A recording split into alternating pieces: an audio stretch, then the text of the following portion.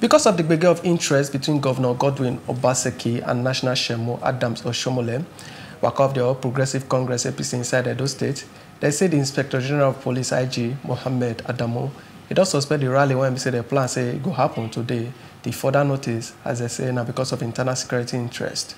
The talk man of the state governor, Crusoe Saige, for 1 year and yesterday. He showed one later when we say they say give the Edo State Deputy Governor, Honorable Philip Shaibu, when we say the principal staff officer to the IGP, ACP, Idowu, Owohunwa, a sign. The later talk say with the security palaver of the